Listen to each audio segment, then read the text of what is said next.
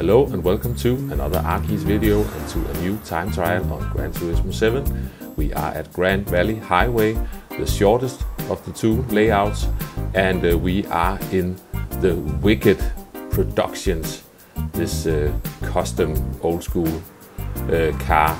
It's a road car, but it's a rather nice handling road car.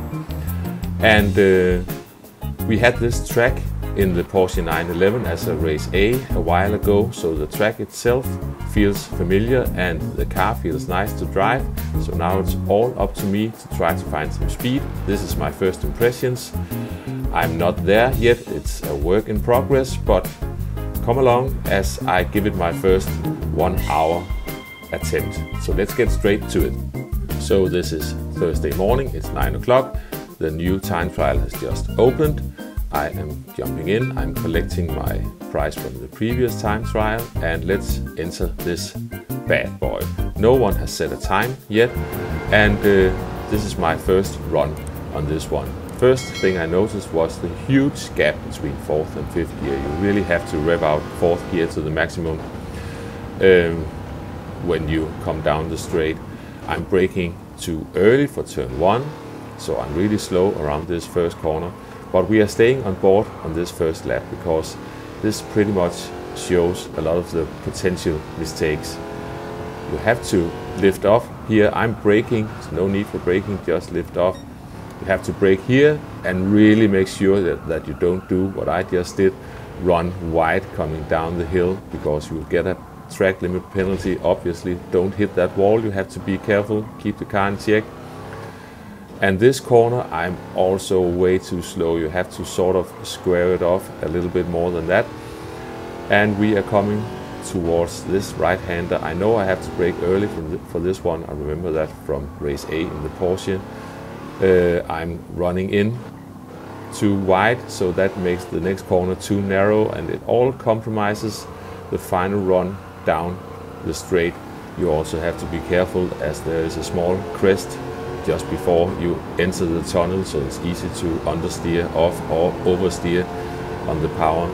And we're coming down the straight. I'm upshifting too early. You have to get just above 200 kilometers an hour, and we get across the line in a 121.4, but we just kept going, and we took another second of the time, and the lap afterwards another second, and yet another second of the lap. So that was the first big chunks of time, followed by an awful lap, and finally I ended up getting a penalty, hitting the wall, and yeah, it's time to just park it and load a ghost. So we go again. Now we've got the best available ghost up.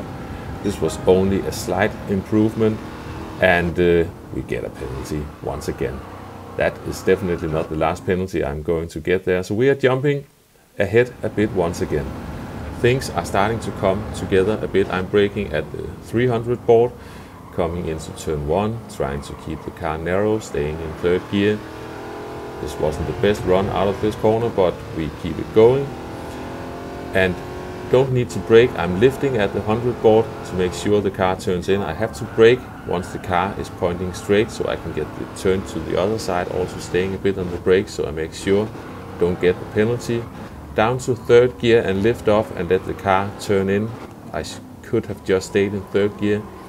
This is a tight corner. I used a bit of 2nd up to 3rd again to get the exit.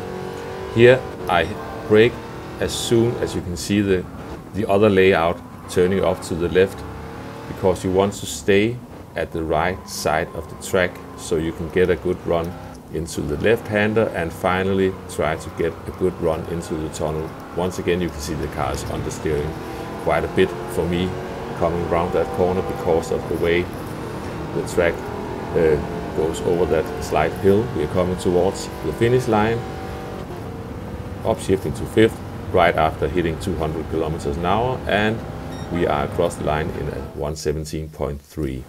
It's beginning to get a bit more tricky, but we actually managed to get a slight improvement 3 laps in a row. Only small improvements, but we had a good run there. And then I got the usual penalty at the usual spot, and yeah, now I am just determined to at least get into the 16s. So we are staying on board on this lap. We are going around the corner, get on the power as early as possible, and lifting off at the 100 board. Make sure the car doesn't run away from me, staying a bit on the brakes. Just be patient. As soon as you can see you've got a clear shot out of that corner, then get on the power. Brake early for this one. This is basically almost like a long braking zone into this left-hander. This wasn't the best, but I'm still working on getting sort of the idea coming around these corners. I'm actually gaining a bit on the Ghost in these corners, but let's get around the final right-hander into the tunnel and see if we can get a good run. A bit of wheel spin there, but we get across the line and we are so close to getting into the 116s.